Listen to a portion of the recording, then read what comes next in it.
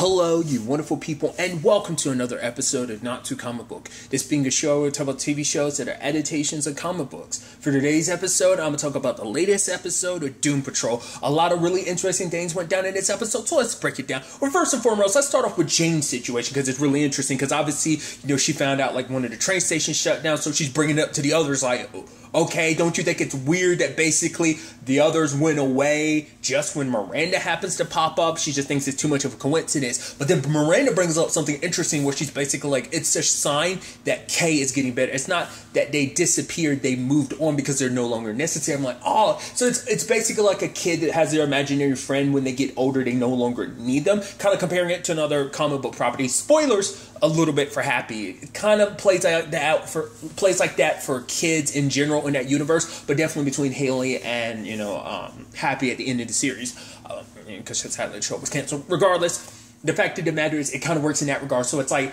they represent her fractured psyche, and if she's getting better, she doesn't need the other personalities because they were meant to be her way to kind of combat her trauma, but then it's kind of like, oh, if she's getting better, it's kind of like, wait, is that what's actually happening? And so Kay talks about the fact that she wants her doll, Harry. I think, wasn't that his name? Okay, we also learn, what the significance of the well is. Her dad would constantly put her in the bottom of the well. So it's no wonder that's, such a contentious, trauma trigger for not just her, but all of them. And the way it kind of goes down, it seems like Jane wasn't around for a lot of that. I mean, to be fair, Jane's probably a lot more of a recent... She's definitely a more recent personality because she didn't start going by Jane until, the 70s when she was kind of locked up in a mental institution and stuff like that. So that's when Jane came around. But Miranda's one of the earliest ones that's been around since Kay was a little girl. Or at the very least when she became a teenager at that point in time. But, so it is kind of interesting that a lot of that is still, I think Jane feels it as a part of Kay. She feels a lot of that fear, that trauma of stay away from the damn well because it triggers something in Kay that I think all of them can feel. But the fact of the matter is I don't think Jane knew the ins and outs of it until stuff comes up this episode where she's learning a little bit and stuff. We'll get to it soon enough. But the fact of the matter is, Jane is saying that she'll be the one to go get Harry, which they're okay, because for her, it's because she's talking about Miranda, it's Miranda, you're all about, what Kay wants, and this is what she wants, so she's the one that dictates how things gotta go. So she wants the doll, she wants the stuffed animal, I'm gonna go get it, Harry. And I thought it was actually super sweet that the first person she went to was Cliff, but Cliff was busy with the whole Clara situation this episode, so Jane didn't want to interfere. I think maybe Jane probably also fears that weird thing of well, I know how much your relationship with your daughter is, and I don't want to be, because the whole thing is always don't make me your daughter figure, and I'm sure Jane probably feels a little weird because Cliff is kind of that father figure. I mean, she kind of already had a father figure more so in Niles, but obviously that got messed up, and it's hard to say because Cliff, I think, kind of borderlines is both that father figure and just straight up a friend. But usually when the going gets tough, she kind of feels like she can rely on Cliff more than anybody. But when the time came, she just couldn't bring herself to do it because she didn't want to bother him. But then she goes to Larry, which Larry's dealing with his own thing because the spirit's trying to tell him something, but he's not sure because the spirit's kind of using a lot of his past, a lot of stuff that he'd rather not face and have to deal with. But he's I'm tired of your riddles. If you need to tell me something, just straight up tell me what is it you want. But the spirit's not as straightforward as he'd want it to be. So Jane asks him to come along. She just says we're going to alternate because she's very solemn about it at first. She just kind of Cliff's kind of busy, so could you? And she's just get your damn bandages on and let's go to Arkansas. She kind of it was she was trying to psych herself up by trying to act no, I'm Jane. Get your ass in gear, Larry, and let's go. But what was interesting, though, is that, because even Larry is yeah, Flick could literally take us anywhere, but we're literally been walking for the past 20 minutes. And the fact of the matter is, Jane was because Flick doesn't even want to get that, a 20-minute walk. She'd rather not even get 20 minutes worth of a walk close enough to this place. Because Larry's what is this place? And it's oh, this is the place I grew up at. And I think in that moment, I think Larry knows enough to be oh, okay, I understand. And obviously... And I thought this whole thing was interesting because I think for Jane, she gets a little existential because it's yeah, helping Kay is great because that's what this is all supposed to be about and everything. But for her, it's because Larry's you never thought you'd be on the chopping block because now it's a situation of because she thought maybe as a primary there was something that no matter what happens, that Kay will always be able to rely on her because, oh, I'm the primary, so I don't have to worry about it. But it's like, now it's in a situation that Miranda fills that role, that Miranda's kind of all that she potentially needs. So now it's a situation of like, when the time comes, if Kay does get better, that means I'll disappear. And it's understandable to be a little scared because it's like, you know, you are who you are. Because, yes, each one of them serves their own role, but each one of them has their own personality. They are their own person, you know? So, but it's like your entire being exists for the sake of protecting Kay. So, like, you know, when that's kind of part of your identity, you kind of have to serve the purpose. That's kind of what Miranda's all about, saying, like, no, we do the job we're meant to do. Like, everyone's trying to, like, put that in Jane's head, just to do the job we're supposed to do. But at the same time, it's a thing of, like, once again, this is still, you're still kind of a person on your own. So it's like, you don't want to, you know, no longer exist. You don't want to disappear, which Larry totally gets too, because for him, he feels like the only way he'll ever be able to move past everything is if he ever moves past, forget about Captain Larry Traynor, but he doesn't, because that's a part of who he's been, who he is, that despite all the trauma and everything, that's still a part of him, that he doesn't want that part of him to disappear, because I think he feels like if that part of him disappears, what will I have left if I'm not Larry Traynor, you know? So they get to the farm on Arkansas, and obviously she touches one of the things, and like as a teenager, when she's Miranda, her dad puts her in the well again, and it's like, and she's terrified, and Jane's like, even Miranda was terrified, like, you know, he's a monster, you know, and because that's still a lot we don't know about, like what happened. I mean, this was in the 50s, well, it's probably at this point in time, probably like the 60s, maybe late 50s, early 60s, I mean, depending on how old Kay/Miranda was at the time. So it is a situation of, because the only time we've seen her mom was when she was getting baptized, because it's like, oh, you're possessed or whatever. But then like she calls her mom out for like, oh, you know what was going on. No praying or baptism or you know, wishing the demons away is going to be enough to erase your sins for being complicit in everything that he's ever done to your daughter, you know? That was the first and only instance we've ever seen her mom, and obviously we never found out what happened to her dad, whether he just... Part of me was almost halfway expecting, like when Jane got into the well, I was almost halfway expecting her to find her father's dead body. But it seems like, you know, after they left, I guess he eventually just died of old age. It seemed like everyone's kind of like that, because it's like, well, in Larry's case, well, his ex-wife ended up dying, like I think they said, from cancer. It seems like her parents just Jane's parents just died. In Rita's case, it seems like her mom just naturally died, you know, eventually. Because she said it last episode, like, oh, her mom died peacefully or whatever. But nevertheless, Jane feels like she has to do this, because she even says that there's a line of dialogue where she's basically like, oh, I have to, basically, so she can prove herself, like prove that she's just as good as Miranda, because, you know, she's feeling kind of a bit of inferior, because Miranda's kind of like, oh, Miranda's the one that knows Kay so well. She knows what she wants and what she needs. Like, all the other personalities look to her and kind of follow behind her. So it's kind of like, to kind of get back what you know, I think it's a thing where Jane probably kind of took her position for granted, because she never thought, like, because no one else wanted it, and now that Miranda took it, is now your own existence is being threatened. So she gets down there, she starts to flip out, because she's like, oh god, she can't find, you know, Harry anywhere. But then she looks at a side wall, and it's like there's a letter and Harry, because Miranda found him years ago. Basically, she used getting in that well she played like, you know, like, oh, because I thought it was interesting. I was like, oh wow, like their dad's that scared, because even Miranda, because that's what Miranda's for. She's there. She's kind of meant to be that shield for Kay, so that's why I was surprised to see her. But it's like, no, that whole thing was like front. She played like scared and fearful, because she knew her dad, like he was very the same about like how he punished her. He put her in that well for a certain amount of time, so she knew like all I had to do was wait. Eventually you'd be away. Like she knew this would be her perfect opportunity to escape. So she left a letter saying the fact of the matter is, I hope you die. You basically deserve to, basically, for all you've done to your own daughter. We deserve better than this, you know. So she won't have to deal with a shitty family like you. She'll have us. And Miranda literally climbed out of that well. And Jane's like, holy crap, she did that. And she confronts Miranda being like, I didn't know you went through all that. You really are the one that's kind of best suited for this. So she's like, I will fall in line, whatever you want. It's like, good, glad you come to the light. She throws it in the well. I was like, wait, what? And Jane's like, what are you doing? And she pushes Jane in the well. I was like, dude.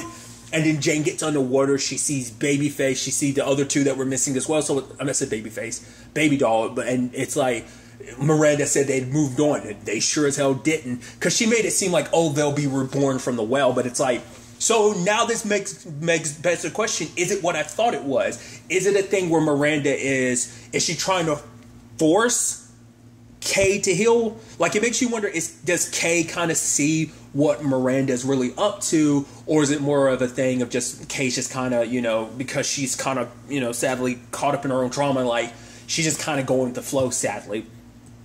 I don't know. I'm curious because, like I said, because since Miranda went into the well, it seems like she hasn't been quite the same, you know? So, since coming out of it and everything. So that begs the question, like, what is she doing? Is she trying to eventually get rid of all the other personalities so she can be the only one? Is it because she's like, you guys are unnecessary, I'm the only one that matters? So is it kind of almost self-preservation in her regards of like, no, I want to be the only one? Like, is it her being selfish, or does she have some twisted notion of believing that this is what's best for Kay?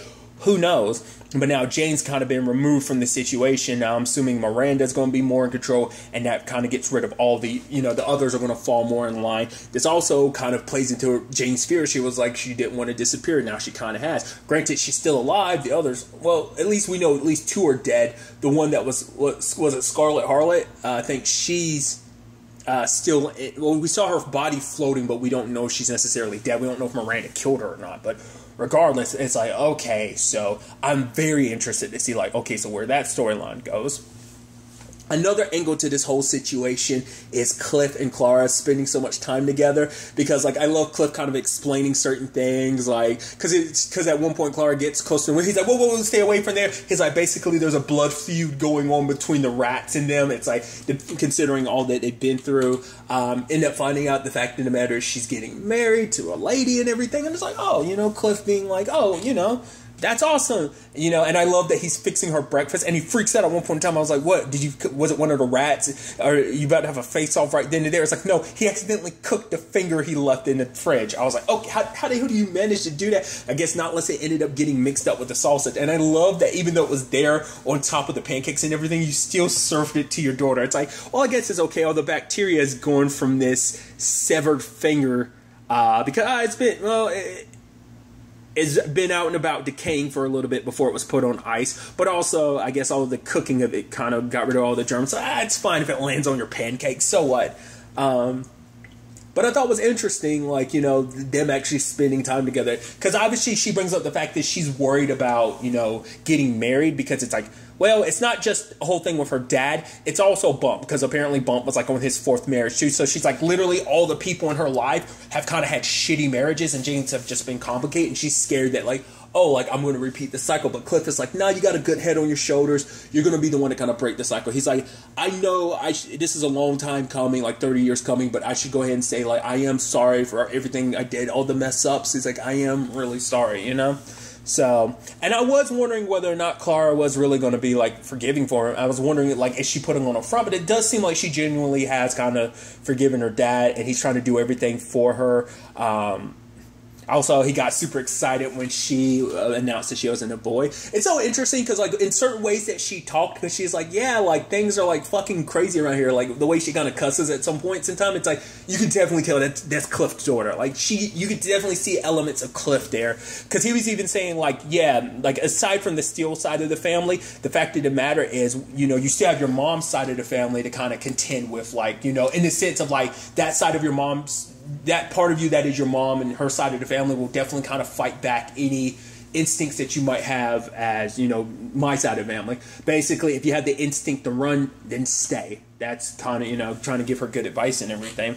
But even going through the trouble of, like, you know, doing all this maintenance on her car and everything, and she ends up inviting him to the wedding and everything. He's super excited about it. I'm like, oh, that's cool. I like that. Because I was wondering, like, where the relationship was going to be, and it's nice to see that. It's going to be interesting when you have to introduce, yeah, this is my robot dad. That's going to be an interesting conversation. He said, like, oh, nothing's going to stop me from that. The moment he said that, I was like, something's going to stop you from going to. Like, I guess he's hoping maybe by then Niles will have worked on making him human so he can kind of compensate for it. But it's like, I'm curious to see what that's going to look like. I mean, there's going to definitely be something probably coming up that prevents him from going to the wedding, and that might be issues on its own. But, you know, we'll kind of have to wait and see in the long run. And then another angle to this episode is Rita showing off the newspaper to Vic of her, the beekeeper saving the day and everything. And I love the fact is that we get another like fantasy montage thing, because it's like we had Cliff and Vic earlier this season. Now we got Vic and Rita, and I love, it's like, what was it? Vic Stone. I forgot, what was it?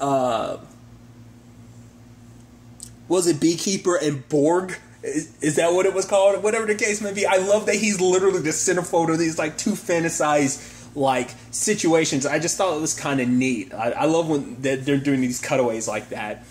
But Rita kind of wants to do the whole superhero thing, you know, because Cyborg's kind of wondering where it's coming from. Like, you know, what's this really all about, you know? And so, obviously, he also notices a murder on the front page, and he's like, oh, I know this is one of the dudes associated with Ronnie and everything that happened to her. So he goes to investigate, and he's going back to Chicago. And because I love, he had joked about, like, oh, we'll get you a jet, and we'll paint it black and yellow, and we'll call it the Stinger. And then, like, Rita's just like, oh, fuck you, Vic. You kind of like, you know, making a fool of her about this whole superhero thing, but she tags along. And I love that when they get to the crime scene, some dude makes some wise ass crack about Junior Justice League. So I mean, to be fair, we know his dad's always been prepping him for the Justice League, which obviously, like, you know, he goes from Teen Titans to Justice League. I mean, I'm not, once again, not well versed in comics, so I don't know all the ins and outs about all the teams that Cyborg has been a part of. I definitely know Teen Titans and Justice League. Those are the main ones I know about. But because obviously in this universe he hasn't been a part of the Justice League. His dad was prepping him to be part of the Justice League, but nevertheless, dude was calling him Junior Justice League, and he's like, oh yeah, like, what are you guys doing? Like, you know, all the golfing, you know. And the guy was like, oh, no disrespect. He's like, no, just shove it. Well, tell me about the damn crime scene. And he ends up finding out the reason why they think it's Ronnie, because she was literally on surveillance footage when this went down. I even love the lady comes over, like, Rita goes over to that lady. She's like, you do know, it's like, which one are you? And she's like, I'm the beekeeper. You must have read about me. The lady's like, no. And she's like, well, where's my partner Cyborg? It's like, oh, he just left. And Rita probably felt a little bad, like, oh, he just kind of up and left me. But obviously, like, he has, you can tell what this means for Vic, and he ends up tracking Ronnie down later on. And, you know, he's asking questions like, why'd you kill that dude? It's like, if you knew what he did to me, you wouldn't ask that. But for him, it's like, you know, you're talking about Cyborg. He's like, I'm a hero. Like, we don't do the whole, like, killing thing, which is, obviously, because it's more, because in that particular case, it's not even in self-defense. It was cold-blooded murder. Because I'm about to say, like, people on that team have murdered people, too. But it's like, well, to be fair, that has always been most of the time out of self-defense, you know?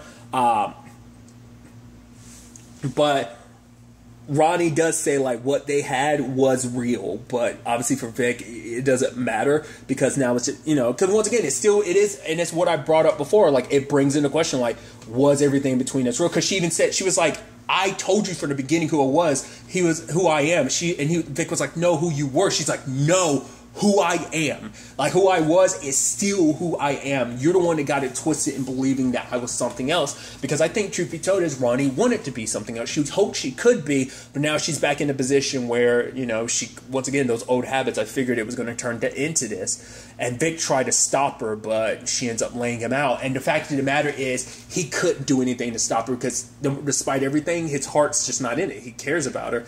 And Rita couldn't do anything. I don't know if it's just because Rita's like, oh, you're kind of a friend, we kind of come to know, or is it more so like, to be fair, like, Rita's kind of still new to this, so she was actually kind of scared to kind of jump into it, especially like it being, I don't know, and Ronnie just walks past her. So that's definitely going to be interesting, because Vic had asked her if she's going to stop killing, and she didn't give an answer, so I'm assuming she's not going to stop until everyone that had any part to play with, you know, removing the tech from her and everything, or you know, probably not just that, making her into what they made her into. She probably won't stop until they're all dead, which is interesting timing.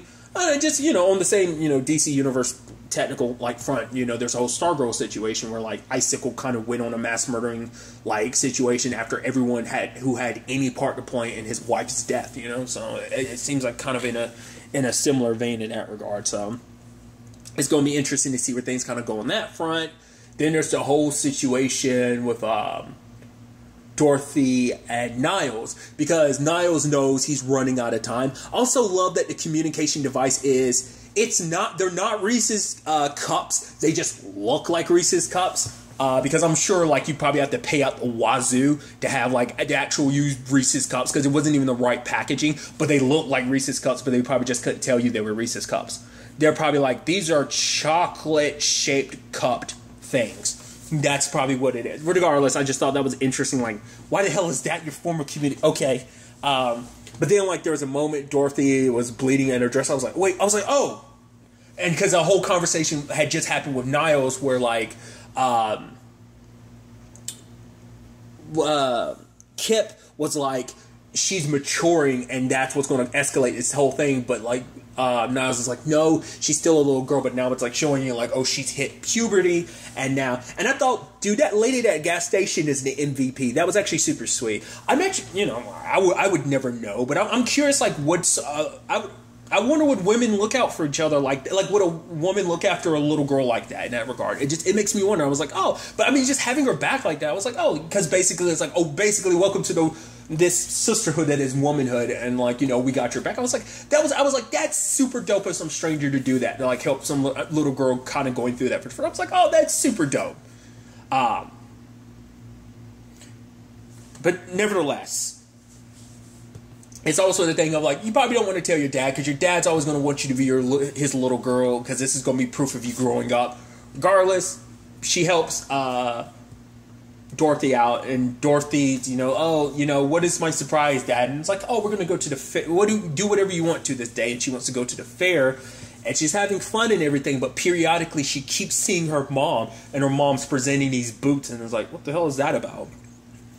And then, like, there's a moment, like, it keeps happening over and over again, and then her mom comes to her again, and it's like, you're ready, because she puts the fur on her, and she's already wearing the red boots. It's like, you're ready for this. And she turns around, Candlemaker's there, and he's like, you can fight this as much as you want, but it's basically happening. Like, now is the time. So my immediate thought is like, okay, so basically her mom is saying that you're at that age because you're an adult, basically not an adult, but you reach that older age that it's like, it's time for you. You're in a position, I think you're strong enough. You reach that age where you can't fight this thing. You need to fight this thing, because if you don't fight Candlemaker, he will get out.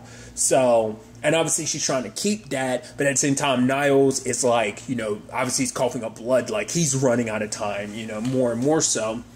And so when the time comes, like, Kip gets there, like, oh, like, because he's there trying to get Dorothy, but he realizes it's too late. It's like, you've been so busy trying to be Father of the Year, you didn't even realize, like, we've missed our window of opportunity. Like, that Candlemaker thing is coming, and there's nothing we can do about it. So that's definitely going to be interesting to kind of see, like, what that what that situation turns into as, like, you know, like, because we still don't know too much about that situation, about like the ins and outs of it. Obviously, the group Kip belongs to, like, there was a calamity was coming, a worldwide calamity, and I'm assuming Candlemaker is that, obviously, because that's what they were preparing for. So now it's out in the open. A lot of interesting storylines kind of going at the same time as this thing that probably, as you know, Niles put it, could basically, didn't he say, like, this thing could literally, I mean, because just as powerful as it is being able to do what it's able to do, it could, I think he said it could cleave the earth if it wanted to. So, like, we're dealing with, like, a worldwide ending event type of situation. So, it's definitely going to be interesting to see where that goes, you know, especially this whole thing with, Dorothy, because Candlemaker's no longer going to be in her control. So much stuff spiraling at the same time. I'm curious to ultimately see where all of this ends up taking us going forward into the next episode. But really, that's all I'm going to talk about. Till the next time we meet, be happy, be safe, live life to the fullest, and enjoy it. Good day, and goodbye.